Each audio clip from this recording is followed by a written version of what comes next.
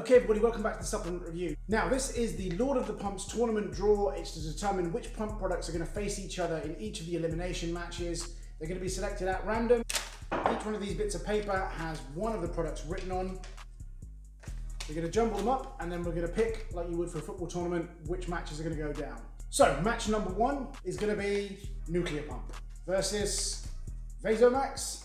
Okay, so round one, product number one goes to the testers is Nuclear Pump, and product number two is VasoMax. Both interesting products, some similarities between the formula. Both got 300 milligrams of Vaso-6, both got L-Norvaline, slightly more in the Nuclear Pump product, and both got 3 grams of Glycopump as well. However, Nuclear Pump is absolutely stacked, and I'm kind of expecting it to trounce VasoMax. VasoMax isn't a poor product by any means, but there's just so much more going on in Performax Labs Nuclear Pump. Now we're going to have a quick look at the formulas to see why I think Nuclear Pump's going to head out on top, and then we're going to go to our public testers who blind tested both of these products and voted for the winner. Now Nuclear Pump is one of the most impressive products of last year in my opinion. It's got 4 patented ingredients: alpha-size, nitrosine, Vaso-6 and Glycopump. All of those are in at good doses. I'm going to run through the panel really quickly. You've got 8 grams of L-citrulline, that's pure L-citrulline, not citrulline malate, on its own. That would be enough almost to carry a pump product. But you've also then got 3 grams of Glycopump.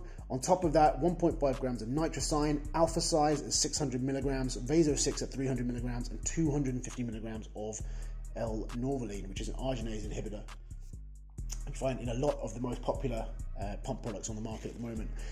It's stacked. There's no other way to describe this. This was one of the standout products of last year to me, so I'm expecting big things from it. Now, VasoMax is no slouch. It is a small serving, it's 5.7 grams, but it does contain 3 grams of Glycopump, 300 milligrams of Vaso-6, 125 milligrams of L-Norvaline, so about half of that in Nuclear Pump. You've also got an ingredient called Ryotapump, which is one, if I'm honest, I'm not particularly familiar with. And then you've got a stack of nootropics in there as well.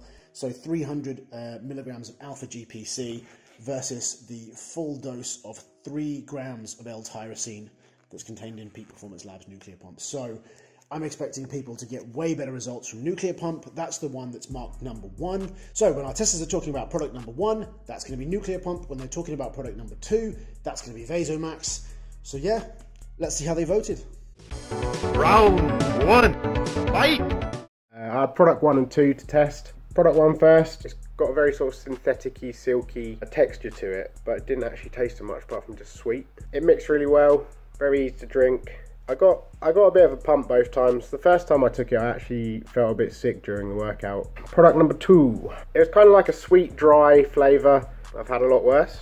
The way it mixed, there was no bits in it, but there was quite a big head on it. Quite a lot of bubbles left over in the shaker after you'd finished. I enjoyed the workout, got a good pump from it. Yeah, did the same workout as product 1, and overall my vote goes to product number 2, just because it gave me a better pump.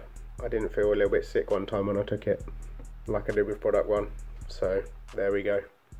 What he mentioned is if you take a stim free with it, take the same stim free, the same dosage every time. So I chose to go with VasoMax Pro. Now I started off with taking sample 1 on both a pull and a push session. First thoughts of sample 1, the mixability was great, the flavour was very sour, but it was still quite nice, very strong. However, on the way to the gym, you instantly felt the pump. You didn't even have to get into the gym, felt pump, felt bigger. Push session, my biceps were sore. Pull session, my shoulders felt like they were about to explode.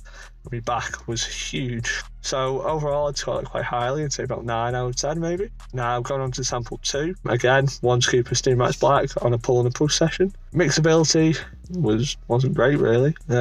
Shook it for a good minute or so. There was always bits at the bottom, it always foamed up. Taste was quite vile. It's one that you really could not finish in my opinion, and there was just no effect really. I didn't feel any effect, whereas with sample 1 I felt pumped before I got to the gym.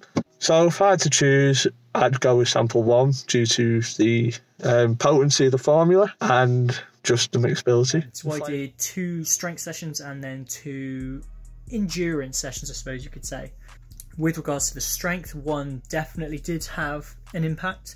In terms of pump factor, legs were quite happy, it felt juicy, glutes felt on fire, felt juicy as well, juicy glutes, nice. So I did pyramid sets and back off sets of bench.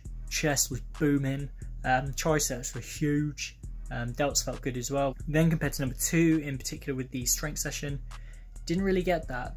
It's nice to have something to taste with in water, because I've not really used an awful lot of pre recently, or even like energy drinks or anything like that. That was about it. Didn't really get an awful lot else, even with the endurance session as well. So 1 really excelled. And then when mixing number 2, I felt that there was a slightly granular and powdery aftertaste in my mouth, so it didn't mix as well as 1. For me, the big things were mixability and flavour. So for me, I like to have quite a tangy product. In terms of kind of the overall general score, really, 1 takes it by a considerable way. As pump Formula 2 was actually really strong pump. It didn't actually last that long, and I prefer a pump that maybe a bit weaker but lasts longer, and I feel that pump Formula 1 did that for me. So my choice for the Lord of the Pumps competition, I vote would have to go to pump Formula 1. Lord of the Pumps, I had the pleasure of the first 2 samples. Great mixability, slightly chalky flavour, but I didn't think that's unusual for a pump product. I wasn't blown away by the flavour, but I'm guessing it had the word Raz in it, something like that, kind of lemony, limey. I trained chest, so I definitely felt fuller even after the first exercise. Halfway through, definite noticeable effects there. I did actually start to feel like it actually had some stims in it as well. Maybe some nootropics, but that could be the tingling from maybe some better alanine, but I was really enjoying it.